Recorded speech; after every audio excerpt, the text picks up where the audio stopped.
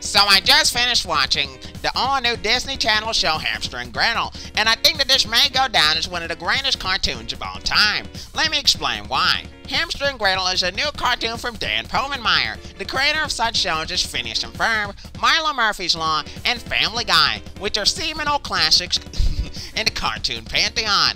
And it looks like he's done it again, since Hamster and Gretel is the best thing to happen to the world since COVID-19, which allowed me to stay at home all day and watch cartoons. So, to get right into the meat on why Hamster and Gretel is so great, all we have to do is just look at the title, Hamster and Gretel. It's an amazing wordplay on the classic fairy tale Hansel and Gretel, and although some may say they only made the show because of the pun, I think that anyone who says that is a toxic incel need loser, because they're just not seeing the bigger picture.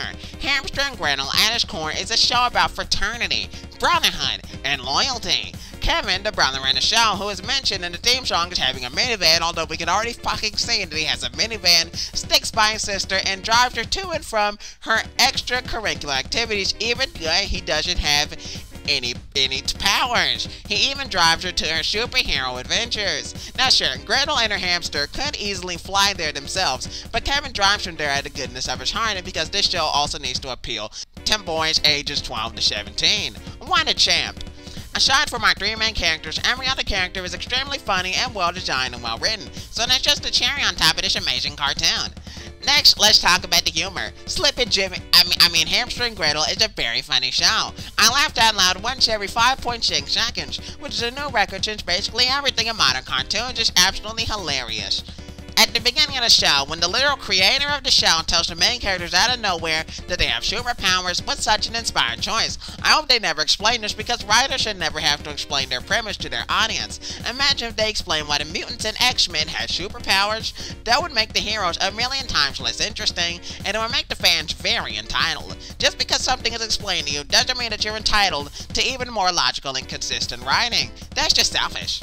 And finally, let's talk about the animation. This is the best animation that I've ever seen in any show ever. I'm literally creaming at how good this animation is. Everything is so fluid and moves so well. I haven't seen animation this good since 12 Ounce Mouse. This show is going to go down in animation history as one of the greatest of all time.